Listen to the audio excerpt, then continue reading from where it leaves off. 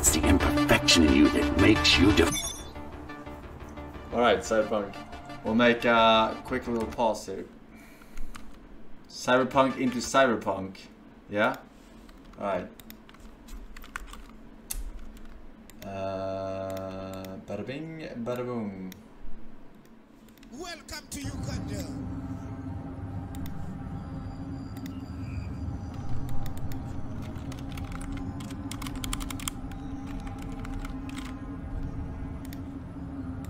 I don't give a fuck about your bets, by the way. Just to make it clear, right? I don't revolve around your bets. You and your bets revolve around me, right? That has to be absolutely clear.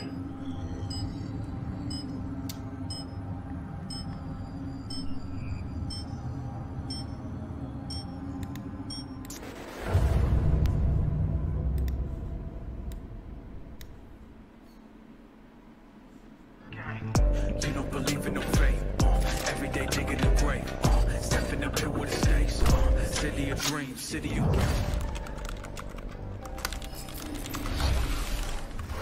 Hello and welcome to Night City Wire episode 5, the show from us at CD Projekt Red, where we talk about all things Cyberpunk 2077. Now we're going to start today's episode with a new trailer that will take a closer look at Johnny Silverhand, before we go behind the scenes with Keanu Reeves and have a chat to English adaptation director Boris, who will tell us exactly what it was like to work with him. Then we'll be exploring the original score and talking about some of the radio stations you might listen to while driving around Night City. Before we take a look at the Jolly technology, which is powering facial animation in Cyberpunk, and unveil a new My Reward scheme which anyone can take part in, no matter which platform you'll be playing Cyberpunk on. We'll then wrap up today's episode with a brand new gameplay trailer. It's a busy episode, and it will be our final episode of Night City Wire before the game launches on December 10th. So, let's get going. Pack your backpacks, microwave soundproofs, got anything Welcome back, boys. Where'd you even come from? How are we even talking? Gotta get out of here, understand? And I'll kill anyone who gets in my way. You weren't dreaming, V. Those were memories. You two are connected in a way I can't make head or tail of. Who? Me and who, Vic? Silverhand. Johnny Silverhand. Real talk of the town back in my day. He died, like, forever ago. You need to say there's an actual terrorist in my head. Right now. He'd burn down half the city just to prove he was right. And burn the other half just for fun. What do you want from me? Destroy Arasaka. I don't even know what that means. Do whatever it takes to stop him, defeat him, gut him. He already tried to take over your body. You know, just for a little while. Hear me, asshole? A bullet to the fucking brain. Get out! Just get the fuck out! Tell me how to get rid of it. You don't have much time left.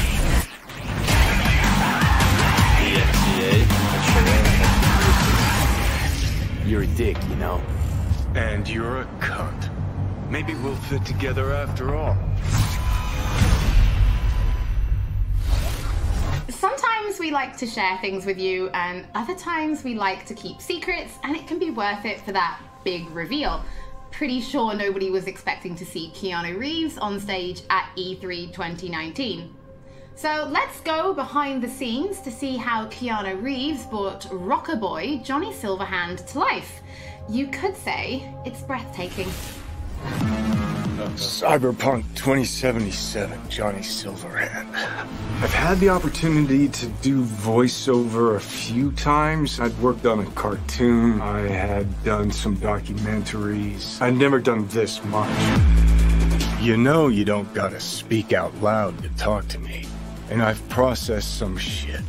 changed my mind. Don't want you dead anymore.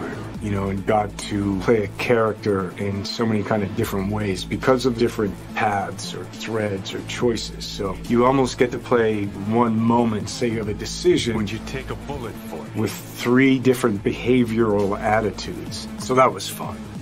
You know, Johnny's either a dick, or he's happy, or he's trying to convince. Know why? Because you've always been a fucking pussy, Carrie. So it's been fun, and that was kind of what I was interested in. You know, the different options that the game could play. You know, playing the same person, but with different versions of them. Motion capture, baby. Johnny Silverhand. So one of the first elements that I was involved in with the game was motion capture. I've done a fair bit of motion capture. I did it with in the Matrix films, so to start doing the motion capture for Johnny, it was all very familiar to me. The only difference, I think, technologically was how close they were going to real-time review. But creatively, it was very familiar in the sense of starting a library of gesture and the toolbox, let's say, for the animators to work with for the character.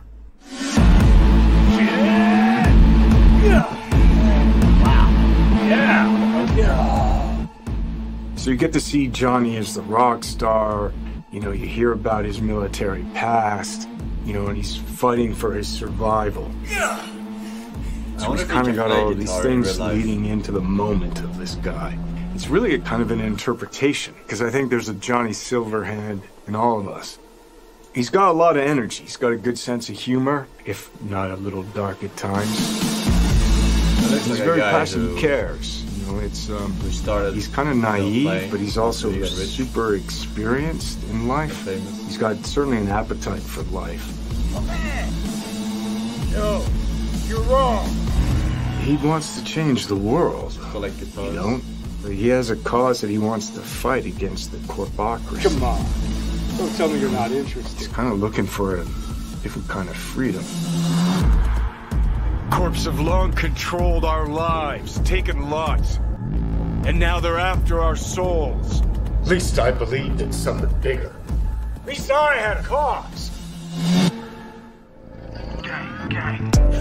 What CD Projekt Red has shared with me in the way that they talk about the game and what I've seen is that it's got a lot of freedom. There's so many different paths that you can play the game on. But it's not just quests of paths. It's like, who are you? How do you want to play the character? If I gotta kill, I'll kill. If I need your body, I'll fucking take it. You can go into action, you can go into mystery, you can problem solve in different ways. And where you go in this world, there's so much detail, there's so many different things that you can go off into that are really interesting and fun. There's a real drama to the game and emotional stakes to it. And then there's lighter sides to it. And of course the music, production design, technologically, how cutting edge it is. I don't think there'll be a game that looks like this. Yeah, it's intense. I take the driver, you get his cyber. Yeah. Bye-bye. Before we get into what it was like to actually work with Keanu Reeves, was it always him that you imagined as Johnny Silverhand? Was there anybody else that you ever considered having for the role? Yeah, Holly, it was a long, arduous, extended process to imagine what Johnny Silverhand is supposed to look like, what he's supposed to sound like, what he's supposed to act like. Everybody and their great-grandmother seemed to have an idea. And the process actually involved a lot of people. The game director, character artists, writers, marketing staff. I could go on. You know, we cast a pretty broad net initially. We considered actors. We considered enlisting actual rock stars, you know, band frontmen to play the role. At one point, we even toyed with the idea of taking and reviving a recently deceased, longtime luminary of the recording industry. Now, some might say that it was a pipe dream to assume that we could do that technologically or otherwise. Well, I'll see you that pipe dream and raise you another, because one could easily say that it was a pipe dream to assume that we could successfully pitch to and ultimately enlist Keanu Reeves to play the role. Now, I'm sure this is on everybody's mind right now, but what was it actually like to work with Keanu Reeves? Because even he said in the video, this was like nothing he'd ever done before. A question that I'm sure anybody who gets to work with Keanu has to answer, and I get where it comes from. Keanu is a consummate professional. When he's at work, he's at work. He's completely and utterly focused. To that work, he brings his talent, he brings his art, his technical skill, and overwhelming charm. And yes, the scale and the complexity were and are dazzling. Non-linearities, the variation in attitude, mood, emotion that are required to achieve them, they can be difficult to get your head around. And if you take all of Johnny Silverhand's bits, his screen time, it's like doing the equivalent of many, many feature film roles put together. And we covered all that in a handful of mocap sessions and under 24 VO recording sessions of 4 to 6 hours each. And that took focus, it took control, it took dedication, all of which Keanu provided in heaps. So tell us a little bit more about the character of Johnny Silverhand and why he's important to the story, but also why it's important to have him played by like such a powerful personality. Okay, how do I do this without spoiling too much for gamers? In the broadest sense, I'd say Johnny Silverhand is a co-protagonist of the game rather than a sidekick. I mean, there are buddy bits in the game, but in the end, Johnny has an agenda and he pursues it, and V has an agenda and has to pursue that. And to get things done, V and Johnny have to work together. Some of the things they do are V's, and some of the things they do are Johnny's, and some of them are important to both of them. That bonds gamers, I think, to both characters. Both characters' agendas become equally important. Both characters' continued existence becomes equally important. For any gamer or viewer or reader, what you have to do is create that bond between them and the protagonist or protagonists. You have to make those characters understandable to them, likable to them, lovable to them. With that understanding, even when they do something not entirely admirable or say something reprehensible, you stay committed, you stay involved, you stay bonded to them. And there's no denying casting a powerful personality, somebody who exudes charm by the truckload, helps to further all that. So Boris, can you tell us, like, what does Keanu bring to Johnny Silverhand? What Keanu brings to Johnny Silverhand is nothing more and nothing less than Keanu. I could parse that into a string of adjectives, but I kind of think that would be borderline insulting because it wouldn't begin to do him justice. To anybody who's seen the applicable movies, Neo is Keanu, Keanu is Neo. John Wick is Keanu, Keanu is John Wick. True, John Constantine, Johnny Mnemonic, Jonathan Harker, Johnny Utah, they're all Keanu. And to anyone who will play Cyberpunk 2077, Johnny Silverhand will be Keanu.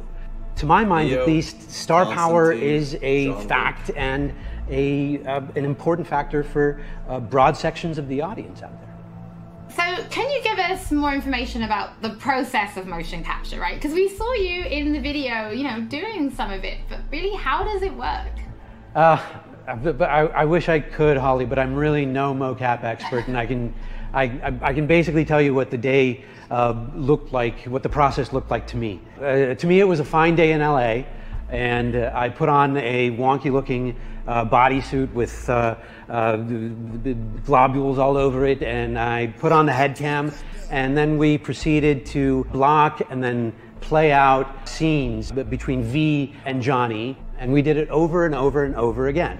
As we did that, I must have poked Johnny in the chest hundreds of times, and I must have yelled "fuck off" at Johnny 35 times, Well, I never expected to be doing any of that. No, I never imagined I'd be doing any of that. Well, Boris, thank you so much for joining us. Your voice in the studio is quite iconic. So whenever I talk to you, I feel like I'm in a trailer. It's amazing. It's not all that. It's not all that, Holly. Thank you. Well, from Soviet-era synthesizers to body heat radio, it's time to explore the original score and just some of the radio stations you'll be listening to when you're driving around Night City.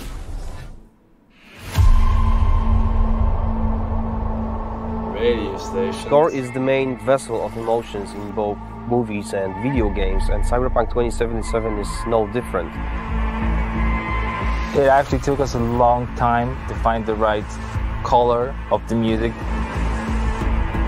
Getting that sound together is almost as important as the actual look of the game itself, because the music is really helping you feel this emotional connection to the game.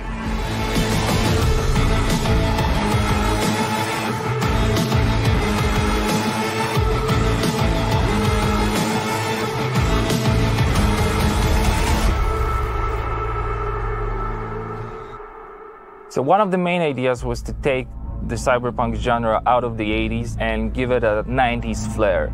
We took elements from rave, IDM, industrial, and make them fit our narrative purposes. We've decided that close to 100% of our music would be purely electronic. That's why we tried to stick to analog synths as much as possible, so it's got a warmth to it. I'm super proud of the team we've managed to gather for this project. For me, it was basically my own personal aesthetic matching the aesthetic of the game. When I read the brief, I was like, oh, this is going to be great. I can be myself. I can make music, and it come from an honest place. I love the fact that the music in this game is so varied. So we have some tracks that are super dirty, super heavy, and then we have some tracks that are very beautiful and ambient. I'm using all kinds of different effects. So it's been great to be able to experiment with the sound and the style.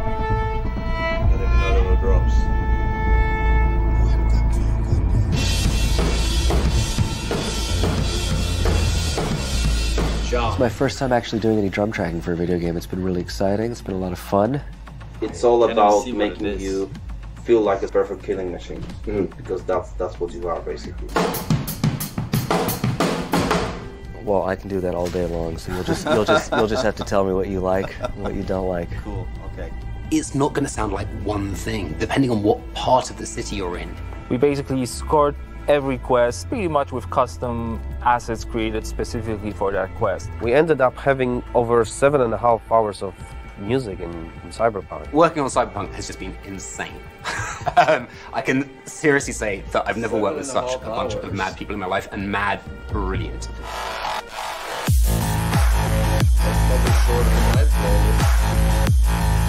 The gear that we use comes out of boutique shops, or they are vintage synthesizers like this Polyvox.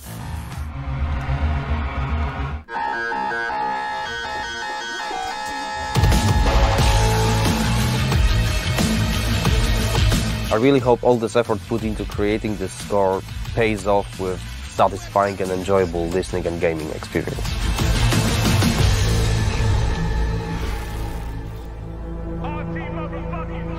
Hello, Night City. What's shaking, Night City? Good morning, Night City. Your man, Stan here. Ooh, I love this town. Love it like you might love a mother who popped you out on the steps of an orphanage once and now stops you to ask if you got a smoke for her. And now, a shout out to all the lowlifes over at the Atlantis. Ladies and gents, here's that all-time classic in Night City. Soundtrack is one of the key elements we use to build believable world. We've invited artists from around the world, incredible talents, incredible musicians, to write and produce songs just for us for this project. The soundtrack for Cyberpunk is insane. So the soundtrack being all the songs that they've got going on, whether it's on the radio or on the background, all these just amazing bands. We've got over 150 custom genre-bending tracks, all waiting for you to discover them by yourselves. You know, the reason I wanted to be a part of Cyberpunk is Well, basically, I know The Witcher is super sick, and then I actually got to play a preview of the game, which was fucking incredible. I've always wanted to do something connected to a video game, so I was pretty excited when this came in, and it was like an instant yes. I was kind of imagining what it would be like being a character in that game. The person that's a musician in this world, in this time, has grew up in that space. This isn't just some fun shit, there's also an intellectual and spiritual history to this world that's been constructed for you, you know? We want to provide you with the soundtrack to fucking shit up. Like, how could you not want to be a part of that?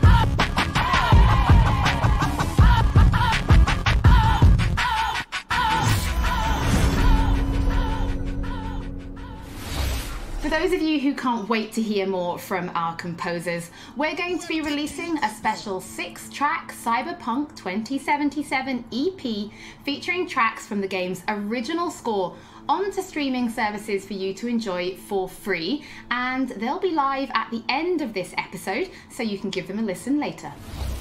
In addition, if you're planning on live streaming Cyberpunk, or if you just want to make videos, we want to introduce you to a new mode that will allow you to disable certain copyrighted tracks. We know that for content creators, licensed music can sometimes be problematic. So with this new mode, you'll be able to disable a small number of selected tracks which could cause some issues, replacing them with a different song, helping to avoid any problems. If you're going to be live streaming from console, this will start automatically, but you can toggle it on and off in the options as needed. And for PC players, you'll be able to turn it on and off in the game options. Don't forget, as with all episodes of Night City Wire, if you're tuning in late or if you just want to watch anything again, we will be uploading everything to our channels soon. Now, from Polish to Chinese. When Cyberpunk launches, it will have VO in 10 different languages. So we're going to take a closer look at the Jolly technology, which is ensuring each and every one is as authentic as possible. Wow, they have Hi, my name is Sarah Watling. I am the CEO of Jolly Research in Toronto, Ontario. In this video, we're going to show you a little bit about Jolly the software and Jolly in action within the world of Cyberpunk 2077. Maintenant, tu vas répondre à mes questions honnêtement, sans détour. Rayfield's mine. Скажи заплатить 2 раза, заплатишь 2 раза. Jolly is a suite of tools and a suite of services that result in what we think is the coolest and best and highest quality facial performance on characters. Oh. Is that supposed to sound familiar? It's automatically generated on a face based on audio dialogue, audio speech from a voice actor. Slow, deep breaths. Your cortisol and adrenaline spiked, but the soft activated your hormone blockers. Nothing happened. You're alive and well. What Jolly tries to do is it tries to get to the root of what is being expressed in the vocal performance and put that on a 3D character. That's Rogue. Best fixer in all of Night City. There is just an incredible amount of performance in this game. Sure. A procedural solution allows you to animate over and over and over again at tremendous scale. Jolly is what powers every single character in the game of Cyberpunk 2077 in all of the languages that the game has been localized for. Ahora escúchame. Este mierda de Anthony Gilchrist. Hältst du Kontakte? Hat Infos zum Konvoi durchsickern lassen? All you're doing is changing an attribute. For example, speech style. If you wanted your character to shout instead of mumble, instead of issuing a set of commands that redo the animation, instead you click an attribute going from, in this case, mumble to shout. But you walk. You breathe. But you walk. You breathe. But you walk. You breathe. If the lip sync is right, you don't notice. If the faces match and match the performance, you don't notice because you're too busy paying attention to how awesome the game is, how much you care about these characters, what you're going to do. And that's what we want. That to me is, that's the sizzle. Don't you know you owe the sheriff a word when you pay his town a visit? To tell him what's brought you here. Maybe even over a cup of coffee. Now we're excited to reveal digital and in-game rewards for Cyberpunk 2077. It's our way of saying thank you for your support. Now, every copy of the game comes with digital downloadable goodies such as the art book, the original score, and a digital comic, all from the Cyberpunk universe. But there's more. You can also claim in-game items for Cyberpunk 2077. For example, you could be rocking the Wolf School jacket for simply connecting the game to your GOG account. And if you have other CD Projekt Red games, such as The Witcher or Gwent, you can get even more. And it works both ways. If you connect the game to your GOG account, you can also unlock special in-game items for Gwent, the Witcher card game, such as the samurai-inspired card and coin back, and the breathtaking title. Now, this new My Reward program is for everybody. No matter which platform you're playing Cyberpunk on, you'll be able to get your digital goodies and in-game items. Now, this is just the beginning, and there'll be more items coming in the future, and we'll have more information on My Rewards soon. As always, don't forget that if you've missed anything or if you just want to watch again, we will be uploading everything to our channels soon. So before we take a look at that new gameplay trailer, we just want to reveal that a number of games media from all over the world have been playing Cyberpunk 2077, and you'll be able to read their latest impressions when this episode of Night City Wire finishes, so you can go and check them out. So now, let's wrap up this episode and take a look at that brand new gameplay trailer. PogChamp, can't wait, mate. They got a lock on us. Engine's been hit. Get us out of here. I'm losing control.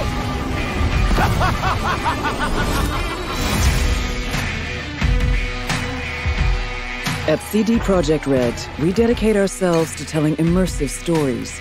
Yet with every new project, we set out to make our games bigger, more complex, deeply engaging. Come on, V. Let's get you home. Cyberpunk 2077 marries exploration of a vast open world with kinetic combat, story-changing player choices, and robust character development, all to bring you into our vision of the dark future. You ever feel like a city doesn't give you a choice? You either burn alive in it, or you never existed at all. The year is 2077. An economic crisis culminating in nuclear conflict has left America in pieces. With most of the continent degenerating into lawless war zones, people from all over have converged on the already overcrowded Night City, one of the world's last great megalopolises. A hub amassing the best in resources and know-how, and home to manufacturers of cutting-edge technologies, Night City continues to offer the promise of a civilized future. What? No, this isn't happening. Oh, but it is. But in the city's streets, a merciless struggle for power rages. Gangs, corporate agents, hustlers, religious cultists, politicians, and all manner of criminals strive to outplay one another. Ordinary people get caught in the crossfire. Looking for justice. In Night City, I seek revenge. Much more feasible here. In this world, consumed by never-ending conflict, sometimes only an outsider will get the job done. Elizabeth tells me you have answers for us.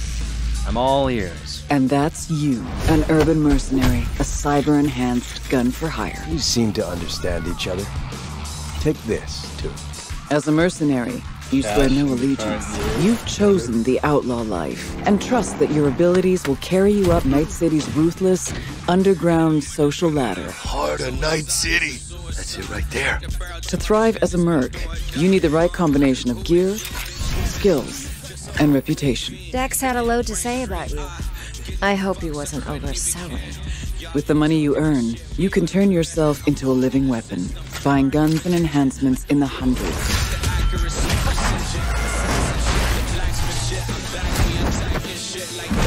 As you roam the city's streets, you gain the experience you need to upgrade abilities and acquire perks. Combine the right skills and gear to create a gunslinger with inhuman reflexes.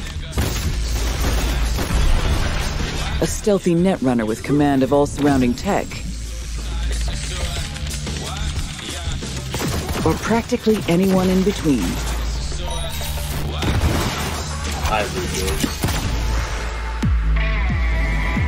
In Cyberpunk 2077, you steal a prototype biochip that can set you up for life. Being filthy rich. When its sealed container is ruptured, the only way to prevent the biochip from failing is to slot it into your head. It turns out it contains the digitized soul of Johnny Silverhand, a dead rocker boy with violence on his mind. You mean to say there's an actual terrorist in my head, right now? He's out for revenge. Aims to bring down the megacorp that made the chip. Do whatever it takes to stop him, defeat him, gut him. What is in your head can shift the balance of power in Night City. The high and mighty will do anything to lay their hands on it. Told you I'd end you someday. The choices you make will shape your story and determine how events unfold. V, you gotta take him down. That's why we're here. But not everything in Night City is a matter of life and death. Sometimes it's about style, choosing your look, your ride, your pastime, who's at your side. Choosing how you spend your dirty money.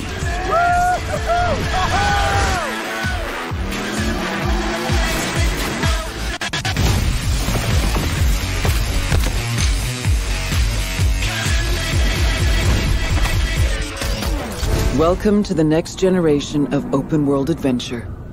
Immerse yourself in Cyberpunk 2077.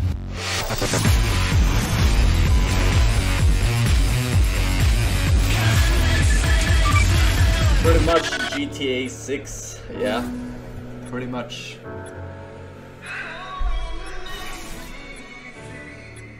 Honestly, it looks swag, but it looks swag. How much dollars? I don't know. You can pre-order, so... Well, how much is it? There's 70? 70 bucks, maybe? 60 bucks. Alright.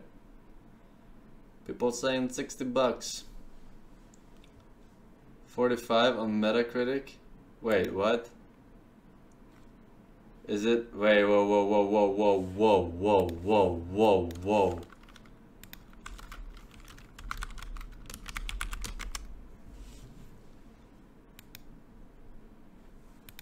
You trigger me, right? Oh, it's not out yet. Some people got to write about it, but I'm not sure if they're allowed to rate it yet. Might not have been part of the theme, Jingy. They can't. Yeah. I mean, let's be honest. It's gonna have motherfucking 9 out of 10 minimum, right? There's no way this is not 9 out of 10, like plus. Like I can't even imagine how they would have fucked it up, right? I can't even imagine from all we've seen that he can do. Like customization out of the fucking ears. Well, let's see. We'll see. 10th of December. I wonder if they'll delay it again. I wouldn't be surprised.